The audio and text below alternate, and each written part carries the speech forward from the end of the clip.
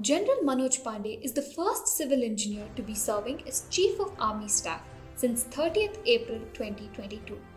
Chief of Army Staff is the highest ranking officer in the Indian Army.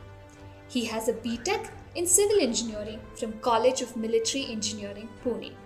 In December 1982, he was commissioned into the Bombay Sappers, which is one of the regiments in the Corps of Engineers.